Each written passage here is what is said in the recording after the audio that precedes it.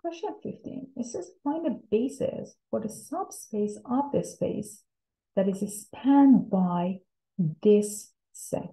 So this set has 3 vectors, 1, 2, and 3.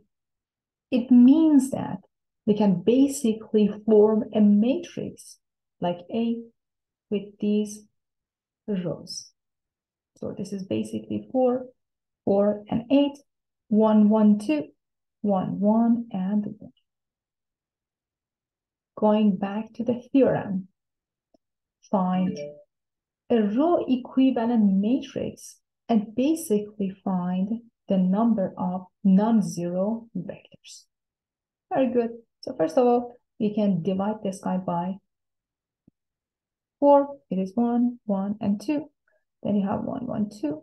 So, hey, we have a nice thing going on here. If I multiply the elements of the first row by -1 and add it here, you get 0, 0, 0. So we ended up having at least 1 0 row.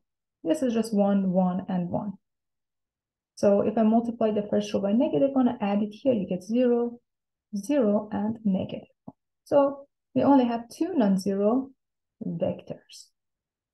You can simplify this more, multiply it by -1, and then multiply by -2 and add it to the first row. This guy becomes 0. So we have 2 non-zero vectors. So what's the meaning of that?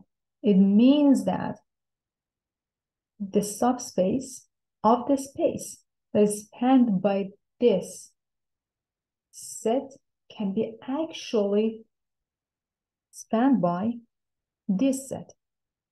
1, 1, 0, 0, 0, and 1. So the rank is going to be just 2.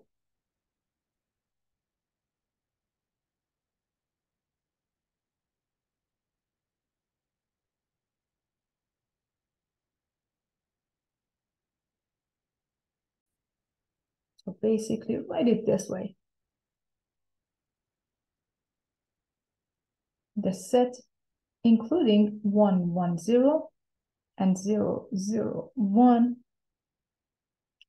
form a basis for the row space.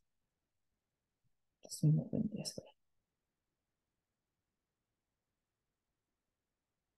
Form a basis